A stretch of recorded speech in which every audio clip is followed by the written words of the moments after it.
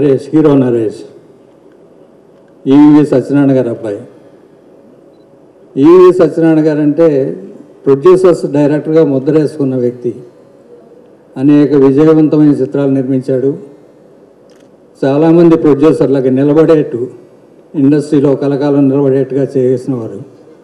వారి అడుగుజాడల్లో నుంచి వచ్చిన నరేష్ చాలా పద్ధతి ప్రకారం రెగ్యులర్గా సినిమాలు చేస్తూ, ప్రొడ్యూసర్లు బాగోగులను చూస్తూ మంచి మంచి సినిమాలు, సంవత్సరానికి 5-6 సినిమాలు చేస్తున్నాడు. అతనికి నా ఆశీర్వాదిస్తున్నాను. మిగతా యూనిట్ డైరెక్టర్ కానీ, అదర్ టెక్నీషియన్స్ కానీ, ఆర్టిస్టులు కానీ, ఇందాక ప్రోమోస్లో చూశాను, అలానే సపోర్టింగ్గా చేసిన శ్రీహరి గారు కానీ, బ్రహ్మానందం గారు కానీ, అనేక మంది ఆర్టిస్టులు ఉన్నారు ఈ సినిమాలో. అందరూ కలిసి ఒక విజయవంతమైన చిత్రం తీసి ఒక 100 రోజులు ఆడిందంటే ఘన విజయం సాధించినందుకు యూనిట్ సభ్యుల్ని, నిర్మాతల్ని, దర్శకుల్ని అందరినీ పేరు పేరున అభినందిస్తున్నాను. ఒక మీడియం బడ్జెట్లో స్క్రిప్ట్ని నమ్ముకుని తీసిన సినిమాలు విజయవంతం అవుతూ వరుసగా అలా మొదలైందితో మొదలయ్యి ప్రేమ కావాలి, ఈరోజు నా పెళ్ళంట,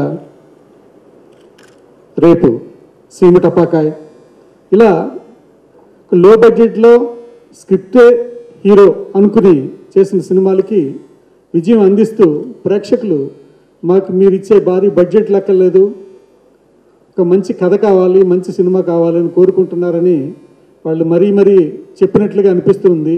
ఇది చాలా శుభసూచకం. ఎంటర్టైన్మెంట్ నమ్ముకున్నప్పుడు సినిమాకి మినిమం గ్యారంటీ ఉంటుందని జంజాల్ గారు నిరూపిస్తే ఆ బాటలో నడిచినటువంటి ఈవి సత్యనారాయణ గారు నిజంగా ఆయన ఎక్కడున్నప్పటికీ కూడా ఆయన ఆత్మ సంతోషిస్తూ ఉంటుంది. ఆయనకి జోహార్లు. ఒక మంచి హీరోని తయారు చేశారు ఆయన. నిర్మాతల క్షేమాన్ని దృష్టిలో పెట్టుకుని సినిమాలు తీసే ఆయన ఆ డిసిప్లిన్ నుండి ఒక చిన్న నిర్మాతలందరికీ అందుబాటులో ఉంటూ ప్రేక్షకులకు దగ్గరైనటువంటి హీరోగా నెంబర్ ఆఫ్ ఫిల్మ్ చేస్తూ ఇవాళ ఇండస్ట్రీకి ఒక విధంగా చెప్పాలంటే ఆయన ఇటు నిర్మాతలకి, టెక్నీషియన్స్కి, అటు ఎగ్జిబిటర్స్కి కూడా ఒక ఫీడింగ్ ఇస్తూ ప్రేక్షకుల్ని ఆనందపరుస్తూ ఇండస్ట్రీకి నిజంగా సేవ చేస్తున్నాడు అతను ఇలాగే కొనసాగించి మరిన్ని సినిమాలు సంవత్సరానికి కనీసం ప్రతి 2 నెలలకి ఒక సినిమా చేయొచ్చు నరేష్. అలా చేసినప్పుడే సినిమా ఇండస్ట్రీ కలకల్లాడుతూ ఉంటుంది. అందరూ డైరెక్టర్లకి, హీరోలకి బిరుదులు ఇస్తుంటారు. నేనైతే అనిల్కి ఒక డేరింగ్ అండ్ డాషింగ్ ప్రొడ్యూసర్ అని అనాలి నేను మీ అందరినీ కోరుతున్నా. ఆయన ముందుగా ఒక చిన్న సినిమా బిందాస్ తీశారు కొత్త డైరెక్టర్తో. ఆ తర్వాత నా పెళ్ళంటూ మళ్ళీ ఇంకో కొత్త డైరెక్టర్ అవకాశం ఇచ్చారు. ఈ రోజుల్లో ప్యాకేజింగ్ జరుగుతున్న రోజుల్లో ఇలా కొత్త డైరెక్టర్లకు అవకాశాలు ఇస్తూ ఇంకా పెద్ద సినిమాలు నమ్మ వెంకటేష, ఇప్పుడు దాని తర్వాత దూకుడు, దాంట్లో కూడా భాగస్వామిగా అనిల్ మంచి సినిమాలు తీస్తున్నారు. సో అనిల్ ఈ ఇండస్ట్రీకి డెఫినెట్గా మంచి పేరు తీసుకొస్తారు, ఇంకా మరిన్ని మంచి చిత్రాలు తీస్తారని ఆశిస్తున్నా. అలాగే ఈ సినిమా కోఆపరేట్ చేసిన మన శ్రీహరి గారు, నరేష్ గారు, బ్రహ్మానందం గారు, ఎందుకంటే is a new guy, NRI America నుంచి వచ్చి సినిమా తీద్దాం పెద్ద స్టార్స్ కోఆపరేట్ చేసి ఆయన్ని ఒక మంచి సంస్థగా స్థిరపడేటట్టు ఇండస్ట్రీలో ఇచ్చిన అవకాశానికి I want thank them and they did a fabulous job. Srihari గారు, బ్రహ్మానందం గారు and above all Naresh is always ఈ రోజుల్లో is the one man show లాగా అయిపోతుంది. I mean is guarantee, minimum guaranteed hero లాగా. అండ్ దానికి తోడు ఈజ్ మై బిగ్ బ్రదర్ ఈవి సత్యనారాయణ గారి అబ్బాయి. అండ్ ఈ సినిమా ఆయనకు అంకితం ఇవ్వడం జరిగింది. అలాగే నేను మంచి సినిమా త్వరలో తీసి నెక్స్ట్ తీబోయే సినిమా డెఫినెట్గా ఈవి గారికి అంకితం ఇస్తానండి. ఎందుకంటే without him I won't have been here. One of the greatest technician and commitment ఉన్న ఇండస్ట్రీలో దర్శకులు నేను చూసిన వాళ్ళు ఈజ్ అమేజింగ్ పర్సనాలిటీ. సో అలాగే వారి అబ్బాయి నరేష్ గారికి ఇంకా మరిన్ని విజయాలు రావాలని, నెక్స్ట్ సీమ టపాకాయ ముందే ఫస్ట్ డే చూసి చెప్పాను అది పెద్ద హిట్ అవుతుందని. దాని తర్వాత దాము గారి సినిమా వస్తుంది, అది కూడా పెద్ద హిట్ అవుద్ది. సో విల్ బి అనదర్, అంతకుముందు ఒక హ్యాట్రిక్ సాధించారు మన నరేష్ గారు, ఇప్పుడు మరొక హ్యాట్రిక్ డెఫినెట్గా సాధిస్తారని ఆశిస్తూ వన్స్ అగైన్ అనిల్కి కూడా హ్యాట్రిక్ రావాలని నెక్స్ట్ సినిమాతో I wish the whole team hearty congratulations and thanks for giving me this time. ఈ సినిమా గురించి మాట్లాడటం కంటే ఈ సినిమా గురించి మాట్లాడడానికి చాలా విశేషాలు ఉన్నాయి. ఒకటి, నేను నా చలనచిత్ర పరిశ్రమ కెరీర్లో మంచి పేరు తెచ్చుకున్న సినిమా నా పెళ్ళంట. ఆ సినిమాతోనే నాకు బ్రహ్మానందం అనే ఒక కమెడియన్ ఉన్నాడని గుర్తింపు వచ్చినటువంటి సినిమా. ఆ సినిమాకి మా గురువు గారు జంధ్యాల గారు దర్శకులైతే, దర్శకులకి నా దగ్గర చాలా టాలెంట్ ఉంది, ఈ క్యారెక్టర్కి ఇతనైతే పనికొస్తాడని చెప్పినటువంటి కీర్తిశేషులు నాకు అత్యంత ఆత్మీయుడు జంధ్యాల గారికి పరిచయం చేసినటువంటి వ్యక్తి శ్రీ ఈవి సత్యనారాయణ గారు. సో ఆయన దర్శకత్వం వహించినటువంటి ఆ సినిమాలో నా పెళ్ళంటలో మా గురువు గారు జంధ్యాల గారు చేసింది. అదే పేరు పెట్టి మళ్ళీ ధైర్యం చేసి ఆ సినిమా తీయటం అంటే అది సామాన్యమైన విషయం కాదు.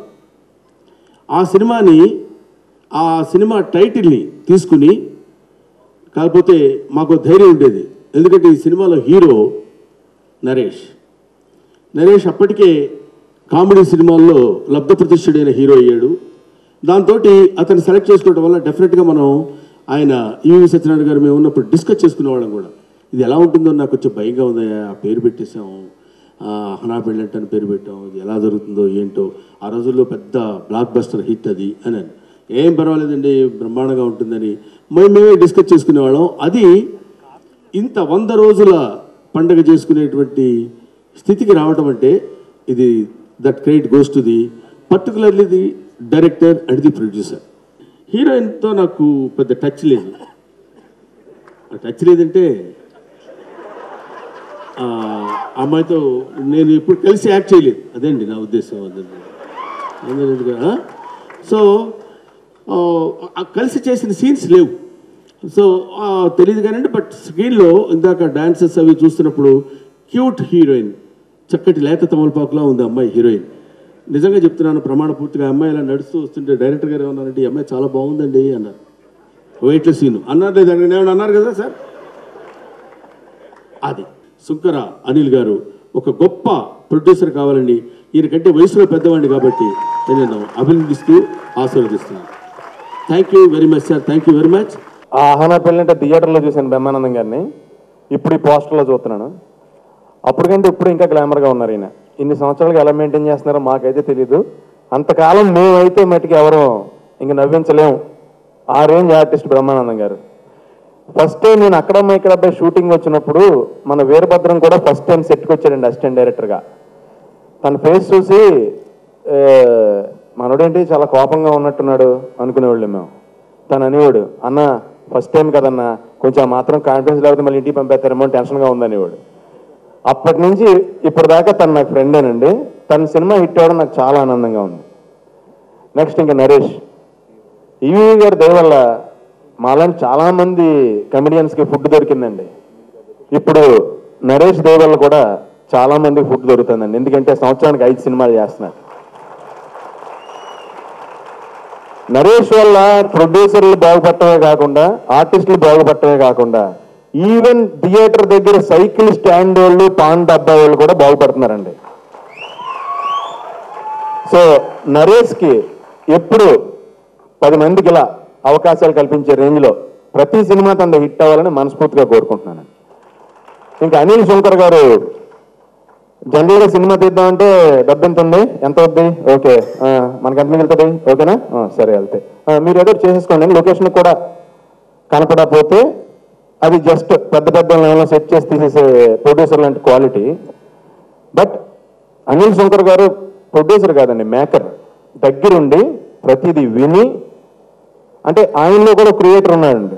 ఆ విషయం నాకు ఆయనతో చాలాసార్లు ట్రావెల్ చేసినప్పుడు అర్థమైంది. ఏదన్నా సెన్సిబుల్గా కథలో ఇది కరెక్ట్ కాదంటే ఆయనతో చెప్తే ఆయన కరెక్ట్గా అర్థం చేసుకోగలరు. బిందాస్ అప్పటి నుంచి నాకు బాగా తెలుసు. ఆయన కూడా మేకర్స్ ఎప్పుడు ఫెయిల్ అవ్వరు, ఎప్పుడు మీరు ఏ సినిమా తీసినా సక్సెస్ అవ్వాలని కోరుకుంటున్నానండి.